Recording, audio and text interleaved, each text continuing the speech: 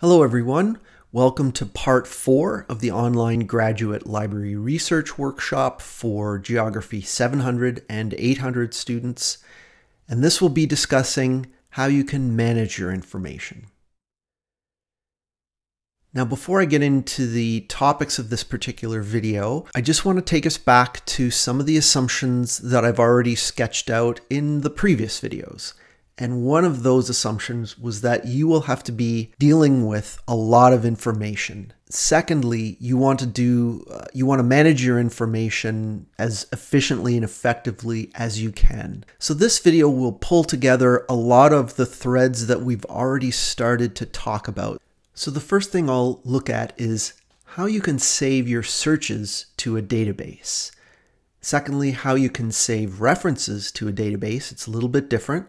How you can save references to a reference manager, and then lastly, how you can manage your information with a reference manager. And another thing that I wanted to mention too, I'm hoping that this will also help with one problem that we've all run into, and that's when we're downloading articles from a database, we'll often get the file in an unreadable file name. So we get a PDF. And many of you, probably most of you, prefer to work with PDFs rather than using the full text web version of an article. So if you prefer to work with PDFs, often you'll download a PDF document from a database and it will come with this, often it'll be a numeric file name. And that's really hard to work with because unless you've got a folder structure on your laptop or your home computer that's clearly laid out, you would need to think about what do you want to call this PDF, and that can be time consuming.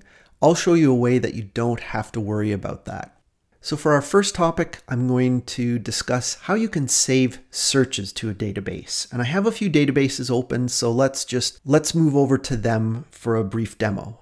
So I've run an example search in the ProQuest database on parks and wilderness areas and mental health, hoping to get some articles on the impact of mental health in national parks or wilderness areas and so on. So we have 477 results. That's actually quite a lot to go through. There's a few things that can happen as you're running searches in a database like ProQuest. ProQuest actually has a timeout feature whereby if you're not using the database after a certain amount of time, it will actually close the port that's being used and you will lose your search. You will lose any articles that you may have saved in the database by selecting it, say, for example, here. We're actually saving it up into the folder selected items. If it times out, that's all gone and the search is gone as well. If you've created a complicated search, that can be very frustrating to have that disappear on you. Now let's look over at the right-hand drop-down menu. We have 4 different options here as to what we can do with our search. And the first one is we can save our search. We can save our search to My Research here, you can see. And what that means is that you will have to create an account in ProQuest to do this. And actually for most of these things, to create an alert or to create an RSS feed, you will have to create your own personal account.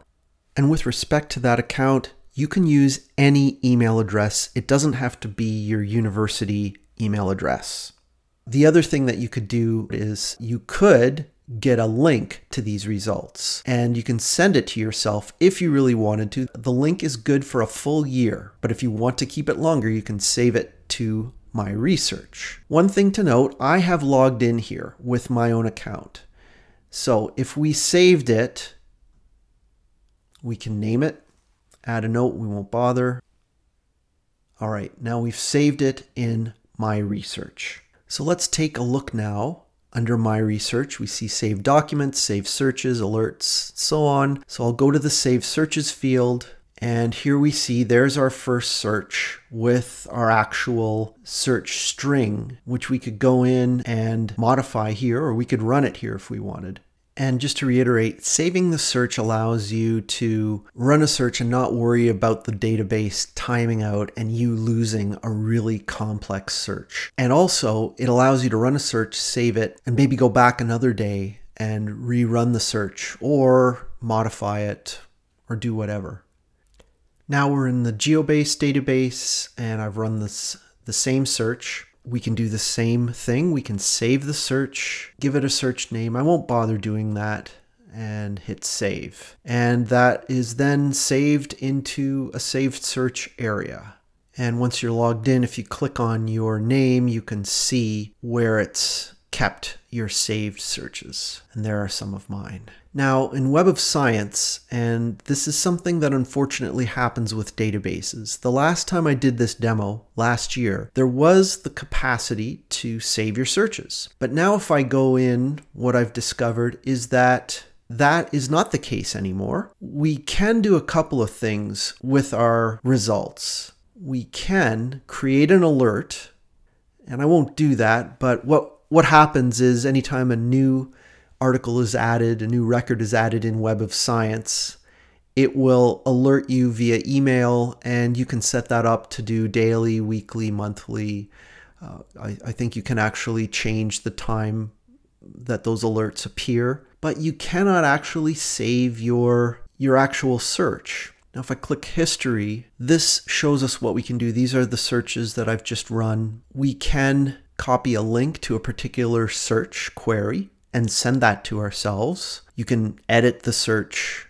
You can create an alert, which we've just seen, or you can remove a particular search, but you cannot actually save the search into the Web of Science database. So unfortunately, that's not an option for us anymore.